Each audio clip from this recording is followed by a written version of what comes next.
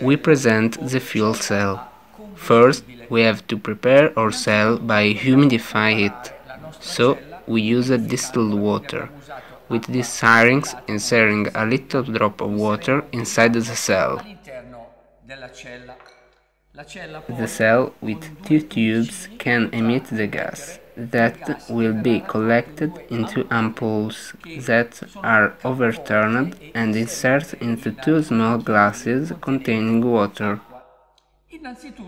First, we will use the fuel cell to do something very simple: the electrolyze of the water contained in the same cell, and then we can connect a voltage source that is either a photovoltaic cell or simply a battery with two rechargeable batteries.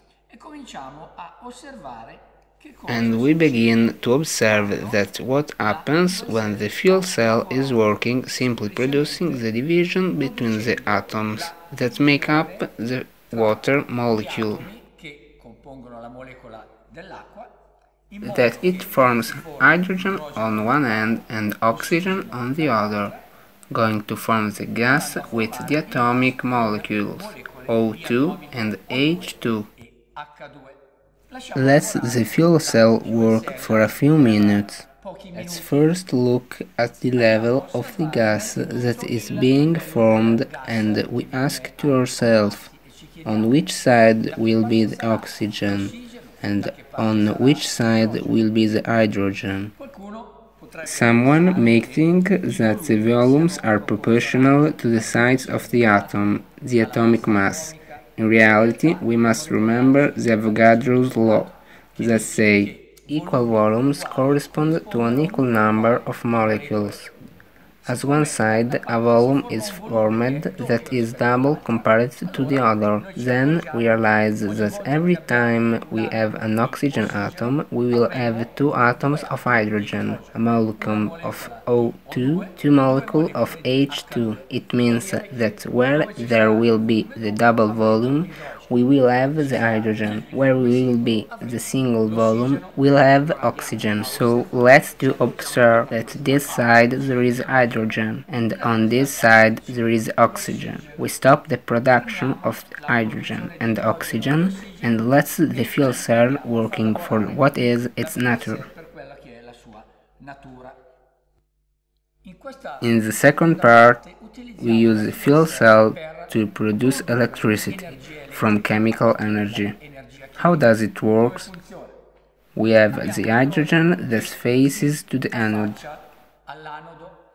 The hydrogen undergoes an oxidation process, so it loses an electron, and the proton can pass through the porous septum, which allows protons to pass to the cathode.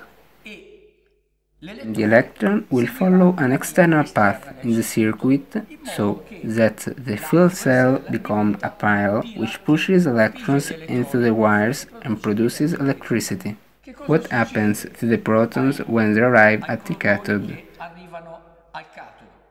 They meet an oxygen atom that undergoes a reduction process. It captures two electrons and makes itself available to bond with two protons so as to form the water molecule.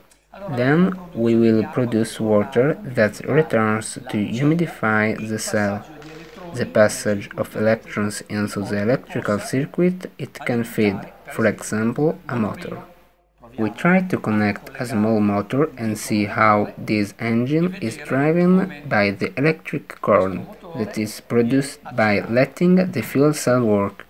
Dalla corrente elettrica che si produce lasciando lavorare la fuel cell.